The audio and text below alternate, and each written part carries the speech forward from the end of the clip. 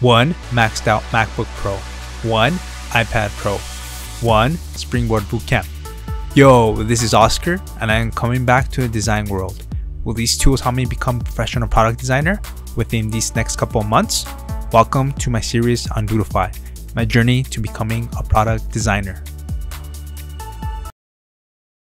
Welcome guys back to another episode on Dodefy, my journey to becoming a product designer.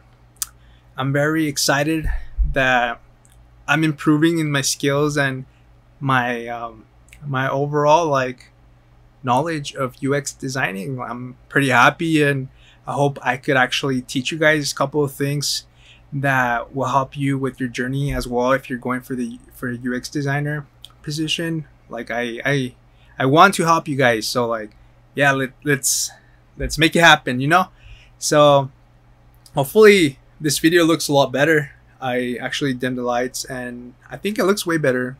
Let me know in the comments below if you think it looks better, and leave a like, subscribe. Okay, so I totally skipped week 7 and week 8, but I felt like I could make potentially a lot of parts based on week 7 and week 8. So I'll be listing those up because I feel like it's a lot of information to cover. So yeah, let's move on.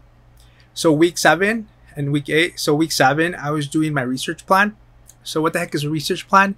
Research plans are really important for UX researchers to present to stakeholders and to groups and your team to know if the objective you're wanting and desiring is actually a good objective or not. Are your good goals, are they actually worth pursuing or not?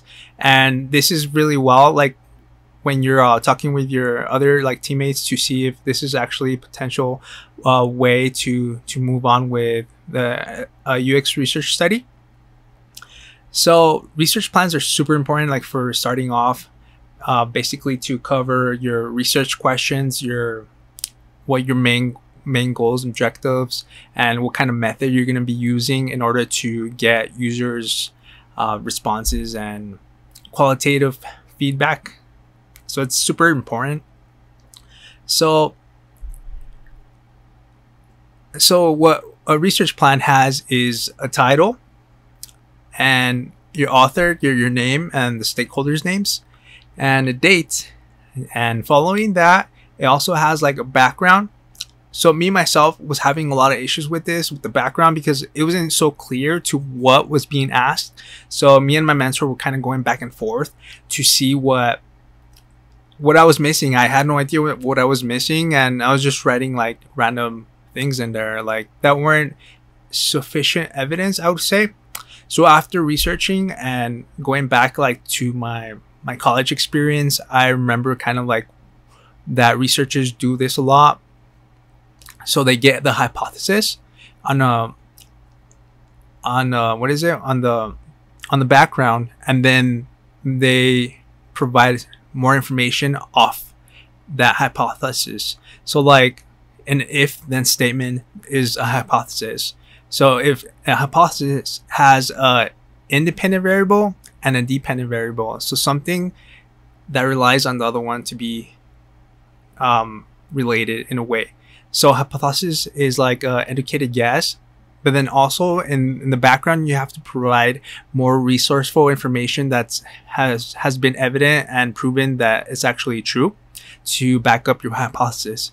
So that's super important, and I had difficulty because it wasn't really explained to me how a background was made. So until I actually it took me 3 times to try it out and to actually get it right. But I got it right, and I'm able to move forward with I moved forward with the survey, the screen survey, where I'm able to get participants to take my survey, and then after that I'm able to decide what participants I want to interview based on their responses.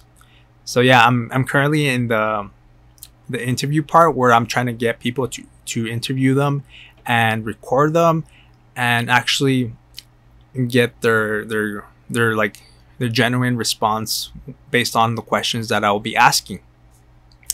So yeah, moving on with the research plan, also there's objective and goals.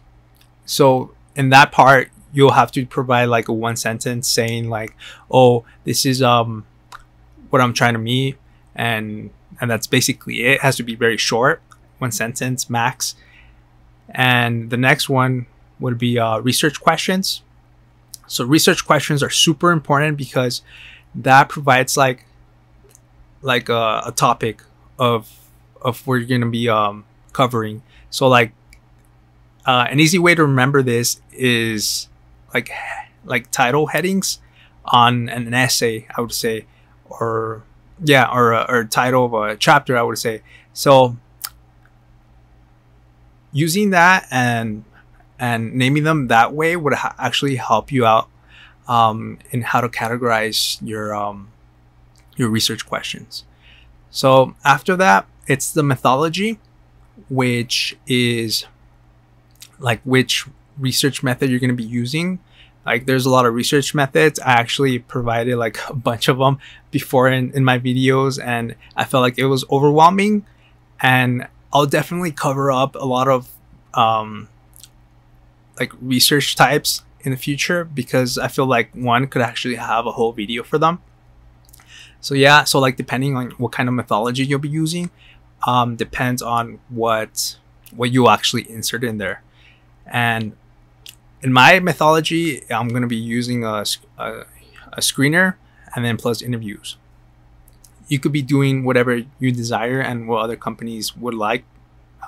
Some companies prefer one over the other one, so it just all depends on the company and yourself and what you think is more convenient for the company as well. And methodology is also important because it provides kind of like evidence, and kind of like if another UX researcher were to do the same study with the same methodology, then they'll get like basic kind of like the same results. So that's the whole purpose of a methodology. Next is the participants, like the characteristics, their age, their gender, their just who your targeting audience is, and basically list what kind of audience you're targeting.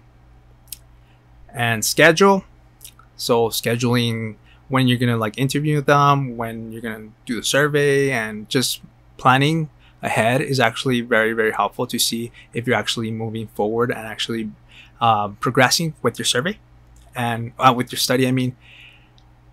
And the another one is probably like a description of ways that you're gonna recruit people, ways that you're gonna do certain studies, kind of like to guide you how you're gonna do it.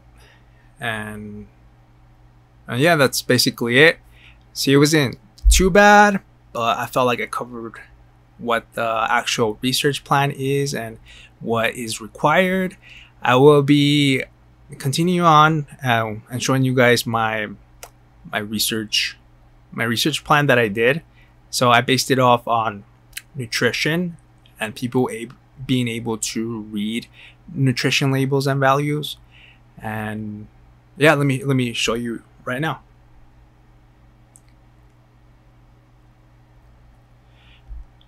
So here it is. I pulled it up, and this is my capstone research plan. And basically it's the same thing that is covered, as I mentioned below, before, I mean. So the title, the author and the stakeholders, and the date, and your background, your objective, your research questions. I actually did have them there, but I put them more at the bottom. And methodology, participants, scheduling, and interview day, results. And yeah, so my study, my capstone. So Springboard, what we have to do is that we have to come up with a problem and continue on further with the problem, because as a UX researcher and designer, you have to know what the problem is and expand on that. Don't try to like go for the solution right away, because that'll like interfere with more like a broad, like if you start with the problem, you'll go more broad, as compared if you go with the solution, you'll be like more specific towards that solution, and it won't give you like more like a broad way of having and thinking of ways to answer your problem. I hope that makes sense, but that's super important as a UX designer, not to immediately go for the solution, but what is like the problem. And yeah, the capstone research plan, the capstone overall is good because it gives you like a hands-on of what it takes to be a UX designer, and it makes you think a lot, critical think. And I'm in the UX research plan like phase, and then following that will be more like the prototype, the wireframing, the prototyping, and before that the ideation, the discovery and stuff. Yeah, it's pretty cool. I like it a lot, and I feel like it's very, very, very, very helpful.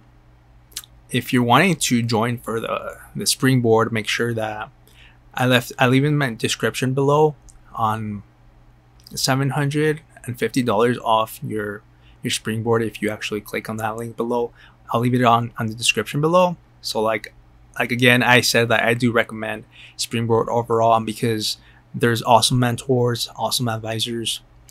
I'm glad I actually signed up for springboard. I enjoy it so far. The people are actually really awesome there. And yeah, this basically ends my video. I'm doing my capstone research on people reading nutrition labels and values, and how, like, why they have so much difficulty reading it. So yeah, I'll keep you guys up to date and keep on watching my videos, and don't forget to subscribe and leave a like on this video. For the next one, peace out.